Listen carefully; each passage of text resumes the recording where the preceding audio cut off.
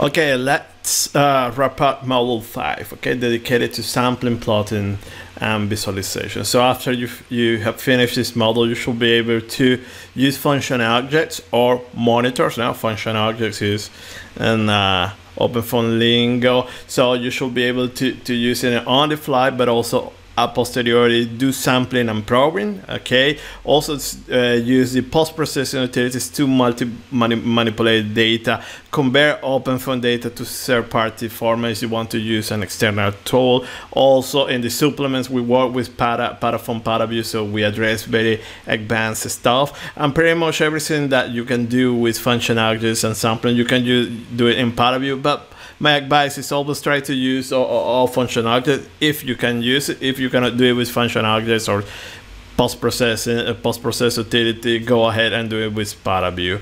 Okay. Also, to some extension in the supplements, we talk about a little bit nuplot and some scripting using AWK and set. So also when you are doing this quantitative and qualitative post-processing, it might can helpful now using these small programs, now AWK and set, and also nuplot to manipulate and plot the data. And as usual, you should be able now to explore the source code and look information. So it's important now. Also go back to week 1, okay, the first tutorial 1, 2, and 3, and look at those dictionaries and look at the function object and how we did the post-processing, and also the ParaView, how we use ParaView. Okay, so now try to dissect everything we did there. Also prepare your questions, okay, so you have for the Q&A, or if you want to go into details into some other topics, because as I say, this can be very complex, very time consuming. Okay,